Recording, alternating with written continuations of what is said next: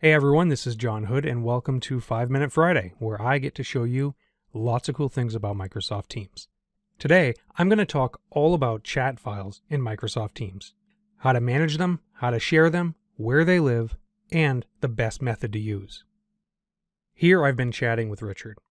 I'm asking him to proofread one of my documents. Before I share it, I'd like to point out this tab right here, which is called Files. This is a document that I shared with him back in May. Using this Files tab is a quick and easy way to access those files that you've shared without having to scroll through your chat. I'll talk more about these files in just a minute.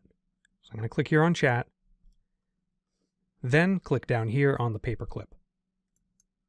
To attach a file, I have two choices. I can choose to share an already existing file from my OneDrive. So that means if I've been storing my document on OneDrive the whole time and working on it, and I just want to share it with Richard, instead of emailing it to him, I'm just going to choose OneDrive, have a little window inside my OneDrive, then find the document that I want. Then I'll choose Share. I can type a message and then click here to send, which is a little paper airplane. There we go, I've just shared it with Richard. This is what it looks like from his perspective. There's my message, and there's a link to the file. All he has to do is click, and he can now view and edit the document.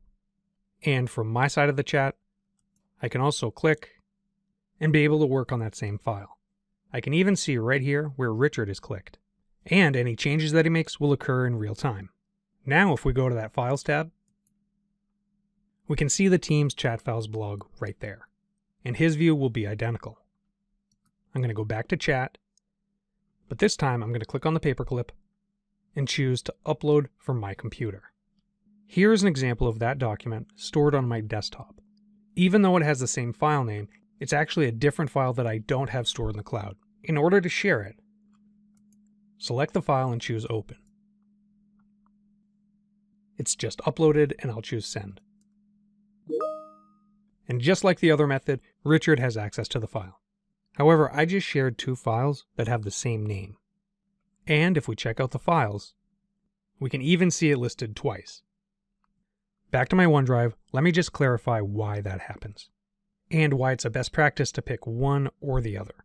The first time I shared, I selected the OneDrive choice. That means a document already existed on my OneDrive. Basically, by hitting send, I assigned view and edit permissions to that document. But the second time, I took a file that was on my computer and attached it to the chat conversation. And when you do that, it's saved on a special folder on your OneDrive called Microsoft Teams Chat Files. There's the document with the same name. So now we have two files that look the same, but they're not. Any updates or changes will be independent. There are a few things you'll need to consider. Again, if the file already exists, attach and share using OneDrive. The file already lives in the cloud, and you're basically sharing a link. If you upload from your computer, you really do upload a file to your OneDrive. The thing is, it gets put in a folder called Microsoft Teams Chat Files. Now let's say I try to upload that file again. I get this notification, this file already exists. A file with this name already exists in this folder. What would you like to do? I could cancel, rename it, and upload it again. I can keep both. We could replace it and save over the one that already lives in that folder. Remember, this is the chat files folder. If somebody does this by mistake, what happens is it'll make that the newest version of the document. So if it was done in error, you can always revert back to how it was. The other choice is to keep both. And all it does is append the file name with a number. And now it's a cloud document, we can share and collaborate, and I can always individually manage permissions for that file. Let's go back to the Files tab. From here I can share, just like in the chat, from my OneDrive or from my computer.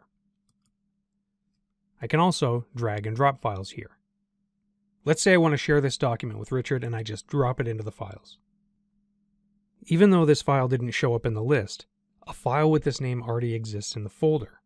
And the reason behind that is that all of your chat files go into one folder. And when you send to that individual or whoever's in the group chat, you're assigning them permissions to the file. So all these chat files are in one private folder where you can assign individual permissions to each file.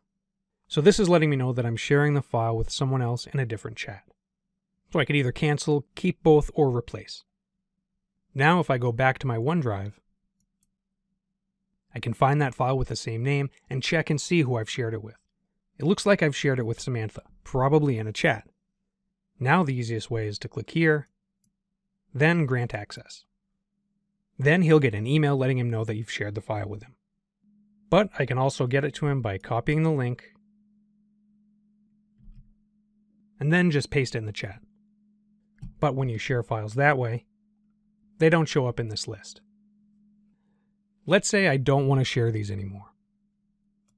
You would think that by clicking here there'd be a delete choice, but there's not, so you have to go to chat. There's no way to actually delete the file from here. You'll need to click here and delete the message. Now when we go back to files, they're gone. The thing is, they actually still have permission, even though it appears to be gone. Here within Richard's OneDrive, he could go to the Shared folder and the Shared with Me tab and still have access to it, again, even though it's not showing up in Teams. I'll need to go back to my OneDrive, go in that Microsoft Teams chat files folder, click here to manage access, and either stop sharing entirely or stop sharing individually. Here's something to watch out for. My OneDrive documents are synced onto my PC. Before, I was navigating out, finding the document, and then uploading it. But if I go to my synced folder, this is going to behave a little bit differently. Here's the file I've been using that lives on my OneDrive. Again, it's synced with my PC, so any changes I make will be reflected on that one version. But if I were to upload the file from here, it would re-upload it to the Microsoft Teams chat files folder. So if you're going to share a OneDrive file, the best practice is to do so right from here. And if you do upload files from your computer, make sure that you're not re-uploading already existing documents. That was a pretty deep dive into chat files, but remember, it's actually really easy. We're chatting and I want to share a document. It's one that I'm already using that's on my OneDrive. So I'll just click, access my OneDrive, find the document and share it. If it's a file that's on my PC and not yet in the cloud, in order to share it, I have to put it in the cloud. So I'll upload from my computer and upload the file to my Microsoft Teams chat files folder on my OneDrive. And that is how to share and manage files in Microsoft Teams chat. Thanks for watching. Feel free to like the video and subscribe to our channel for more quick tips on Microsoft 365 and Microsoft Teams. If you'd like to see more in-depth videos or perhaps would like customized training on Microsoft 365 applications, please check out our website at www.knowledgewave.com. The KnowledgeWave Learning site offers access to thousands of on-demand videos and trainings that are constantly updated to address all of the newest features that Microsoft has to offer. Visit our site or call us today to learn more.